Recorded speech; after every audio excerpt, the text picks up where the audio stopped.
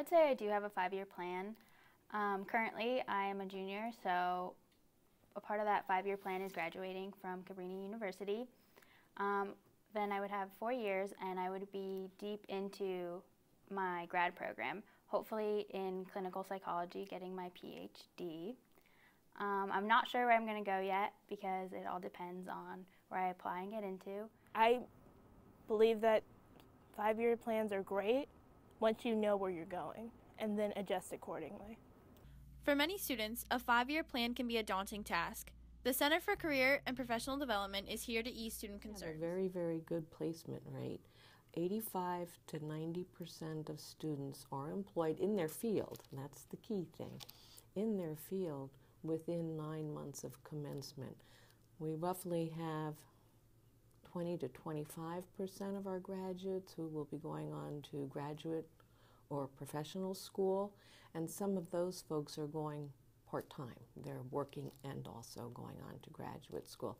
So overall, that's a good place, very good placement rate. I think it's definitely possible that my 5-year plan will change. Things happen within your family. I might change my mind and decide that I want to do a different psych program, or I might want to change the way I'm doing things in my life socially. I don't know. So it's kind of taking it day by day and year by year. 5 years is a long time, but it is approaching. 5 years down the road, they are no longer in their field. The world is changing so quickly, technology is changing so quickly that, you know, what you studied maybe has totally transitioned down the road. But upon graduation, students really should be using whatever networks they can find to help them secure employment as soon as they graduate. There's no need to have a 5-year plan, I think, because anything can happen, like I said earlier. It's not saying that because you have one, it's going to ensure that you're going to get everything you want and everything's going to be the way you want it to be. That's just not the way it is. It's not the way life works. You can be optimistic and say, I want to be a doctor, I want to do this. Great, go for those goals, but that's not necessarily going to be the outcome. Because there are so many majors at Cabrini, there are many career paths that students can choose. We checked in with history and political science professor Jim Hedke to see what his students end up doing after graduation. Most students in history, political science are probably going to think about law school. They're probably going to think about graduate school. Probably some of them are thinking about teaching in high school.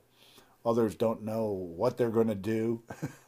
And some are looking for jobs maybe in government or government related. So those are generally the things that people do, as well as law enforcement. We have a number of students who come through the program and interested in law enforcement. What attracted me to my major was watching things like First 48 or CSI. It was like kind of interesting how people figure out problems that are like actually pertinent to the world.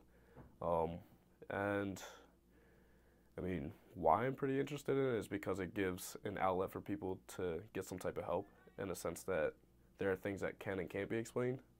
So if I could give someone that type of clarity, then I feel like I'm helping the world just that much more. My advice would be to understand that your mental health is more important than anything you are doing right now. So you might have five papers due within the next week, and you might be thinking that it's going to be the end of the world. You're not going to get into the grad school you want. You're not going to get into the profession you want. But I promise you that it will all work out in the end, and if you're trying your best, that's all you can do. Take your time to explore anything and everything, because you could like something that you've never given a chance to. I've never given criminology a chance, but I tried it, and here I am now, planning to have a career in it.